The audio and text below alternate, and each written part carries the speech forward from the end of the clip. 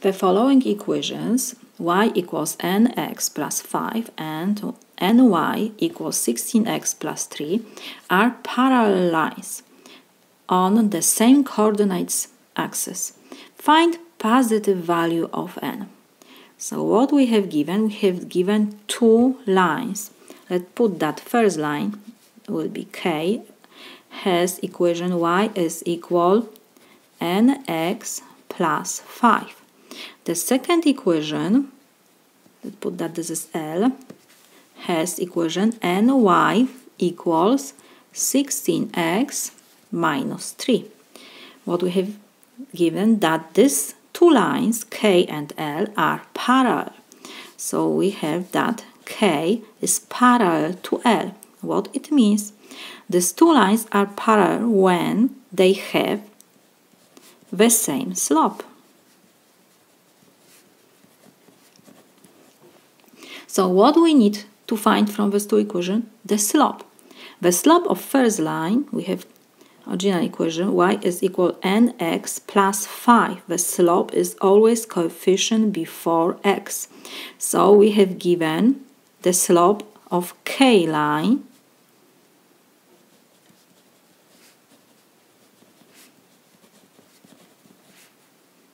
n. And we need to find the slope of the second line. We need to change this formula to equation of line. We know that equation of line must be for y is equal ax plus b.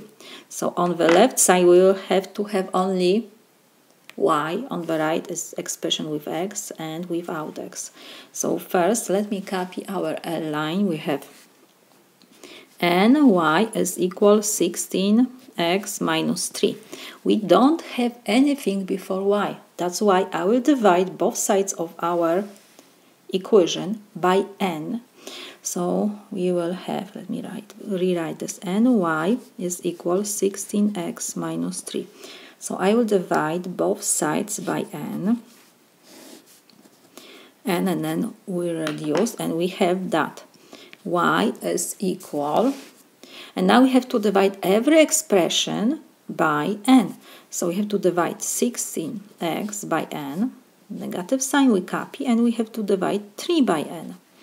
So now we can write that y is equal 16 over n times x. We can rewrite this expression that this is 16 over n times x. It didn't change anything. Minus 3 over n. And we see that the slope of the line, there's also line L, is what? Coefficient before x. Coefficient before x is 16 over n. So the slope of line, so L line has slope 16 over n. Like I said at the beginning, because these two lines are parallel, it means by that they have the same slope. So the slope of line K must be equal to the slope of line L. So we can write that K is parallel to L, so we have that slope of line K, so is n, must be equal to slope of line L, 16 over n. So we got equation with one unknown. Let's solve this equation. First I will multiply n by both sides of our equation by n to reduce this fraction. So let me write one more time our equation. We have n is equal 16 over n. I will multiply both sides by n to reduce fraction. So we have n times n is n squared is equal 16. Which number raised to second power give you 16? Of course, positive or negative 4. So we had that n is positive or negative 4. But we have that n must be positive value of and we have to find n must be positive, so it's greater than 0. So because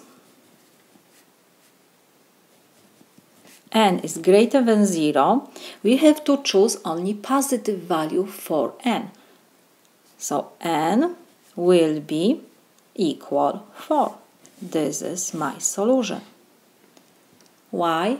Because in our problem we need to find only positive value for n. That's why I choose only 4. This is my solution.